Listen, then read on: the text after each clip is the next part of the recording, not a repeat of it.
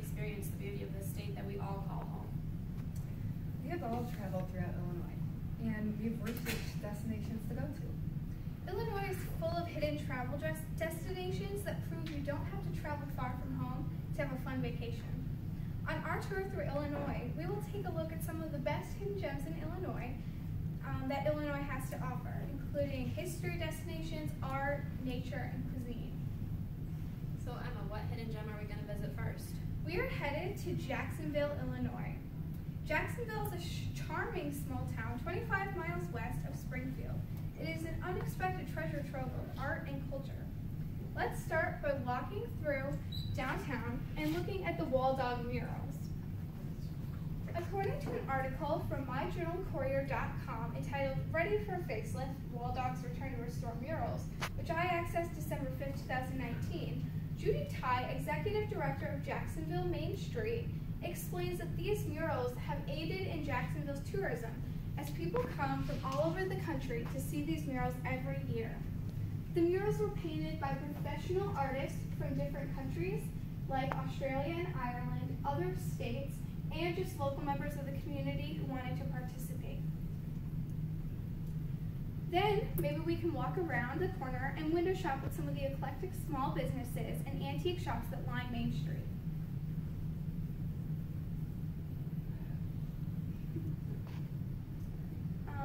During the summer, you can even see small pop-up shops on the street selling homemade trees or goods like this one. After that, we can visit one of the many local museums and art galleries.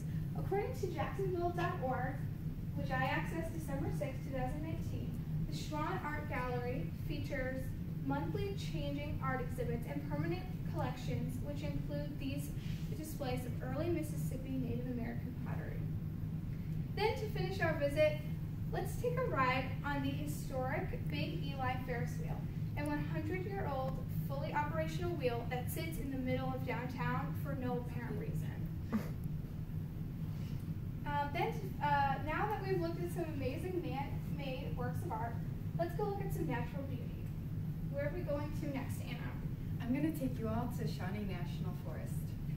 It's just down in southern Illinois. Are we there yet? We're just getting there. Here, we've arrived. According to EnjoyIllinois.com, access on December 5th of 2019, the Shawnee National Forest has approximately 286,000 acres between the Ohio and the Mississippi rivers. And unlike the rest of Illinois, which is pretty flat, it's actually pretty rocky here. And that is because of the scouring effect of glaciation. It's stopped just north of the forest. And while you're there, you can go rock climbing, hiking, fishing, cave exploring. You can go horseback riding and camping, lodging, and you can go boating. And there's even a wine trail where there's a path between multiple wineries in the area. There's something for everyone to do. That was exhausting hiking around Illinois' amazing landscapes. I don't know about you guys, but I worked up an appetite. Food? Food, oh my God. Our next stop is Berghoff in Chicago on Adams Street. Let's get out of the car here and walk right on in. All right. Open for over 100 years, Berghoff continues to offer guests classic German cuisine such as Wiener Schnitzel, Bratwurst, and Bavarian pretzels. Alongside German Gothic decor, a friendly, warm environment, Berghoff is the perfect place to visit during Oktoberfest. But it didn't start out like this. According to Berghoff.com, accessed on December 8, 2019, Hermann Berghoff opened his brewery in 1898 and sold steins of beer that came with a free sandwich. But once Prohibition hit, he was forced to sell near beer, which is non-alcoholic. Very boring. And food. Surprisingly, his food brought him more success than his beer ever did, and eventually became the success of his establishments. Looks delicious. I had way too many pretzels. Can we please go somewhere to work off these calories? How about a walk around a historic landmark?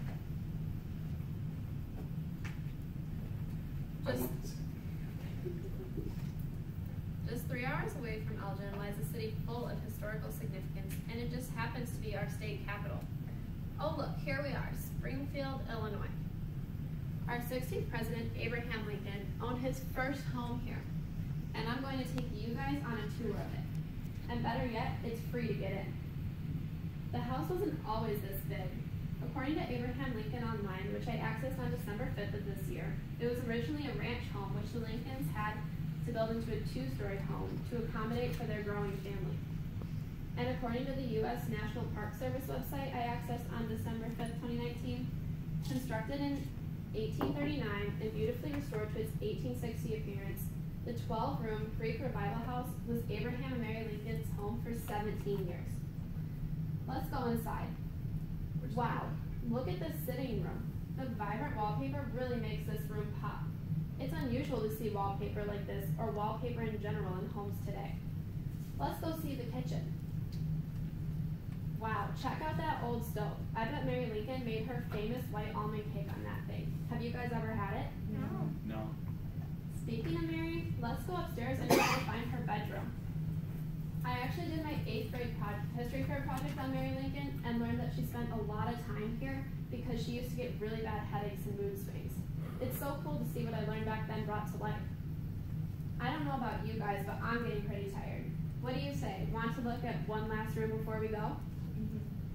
I say we find the back parlor. According to Abraham Lincoln Online, the back parlor is where Abraham received his delegation of party officials right after he won the presidential nomination. Oh, there it is.